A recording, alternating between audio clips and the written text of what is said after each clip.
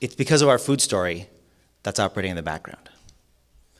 So, what is this food story? Well, frankly, my food story, as I say, was I'm too thin and protein is important. And I'm going to stuff my face at every chance I get and never be hungry, because that was the most important thing to me. So it's all about belief systems and my emotions. What was really interesting, of course, was the things that really affected my food story. Really were being 17 years old in 1987, living in the San Fernando Valley. Does anyone know the San Fernando Valley? Woo, represent.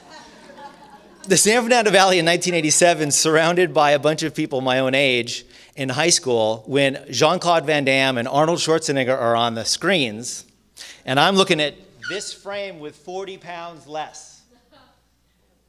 Yeah. 5'10" and 120. Supermodel sexy. Did I mention female supermodels are 5'10" and 120? That doesn't matter.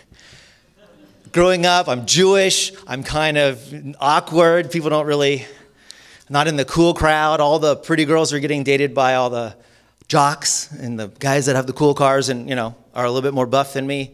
All of these things are influencing my individual food story, because that's where our food story is from. Partially, it's from our own personal experience. Now, no one here has any issues like that at all, right? I think so.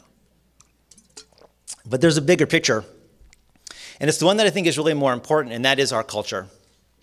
We have so many influences, as many people have talked about here today, within our culture. So mine, of course, was being raised in the 80s in the San Fernando Valley, middle class. Being buff was everything. So how I ate was all relative to wanting to change the way my body looked. But then again, other people were saying, fat's bad. Then we started to get on the anti-fat craze in the 80s. So then I was bouncing around with, well, now wait, should I be eating fat? Should I not be eating fat? And then I started to learn about organic and local and seasonal and sustainable, and I started thinking, wait a minute, what am I doing there? And am I getting the right protein sources from the right sources? And okay, this is protein powder, but it's not from RBGH-free cows. And I'm, McDonald's is saying, you deserve a break today. And then Special K is telling me that, what will I win when I lose? And I'm like, wow. And doctors and the fitness industry and the beauty industry and all of these sources are telling us how it should be, how our food story should read, and how we should live into our food story. To say the least, most Americans are not going to be free of some kind of hang-up around food. You can see this, right? We all live in the United States. If you grew up in the United States, you're dealing with this. You have a food story, whether you know it or not, and it's probably got parts of it that you don't like. So we want to make a change. We want to change how we're eating, whether it's healthier, sustainable, it's environmental, whatever the case may be. Most of us want to make the change, but we're not. So again, our food story is getting in the way of our action steps. I've never come across anyone that I've worked with who isn't intelligent and isn't hardworking and dedicated and doesn't want to change. They want to change. And while they have the information, they're not stepping into it. So I knew I was overeating. I was tired of being stuffed all the time, but I had to get that protein in. And I was wasting food because I was seeing food on the plate and it was getting thrown away, even though I was completely stuffed. I still tried to eat it. But then if I threw it away, I felt really bad. Because as I say, I was getting involved in environmental stuff too. So I was realizing I'm eating all this food, but then I'm throwing it away. And should I be eating animal protein because it's bad for the environment? All of this stuff was holding me back from actually realizing, why don't I want to do this anymore, and how am I going to change? So we have to become aware that you have a food story. Once you become aware of your food story, mine was, okay, this is why I'm doing it. There's a 14-year-old boy in me who still thinks he wants to be buff and get the pretty girl, so I better keep on eating all this protein. Of course, I was happily married at the time, and I had this body, which I was actually pretty okay with, but that wasn't what I was paying attention to.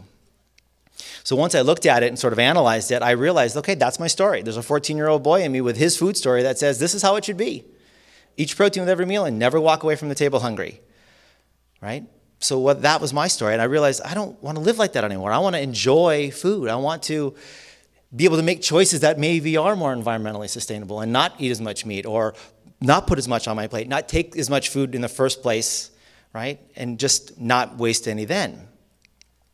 So what I found was then I was able to step into action. And this is what I've seen with clients, is once they've identified their food story and looked at it a little bit and come to a sort of accepting place of, okay, this is my story, I got to deal with it. It doesn't mean they're stuck with it. It actually means they're okay with it the way it is, but now they can step into change.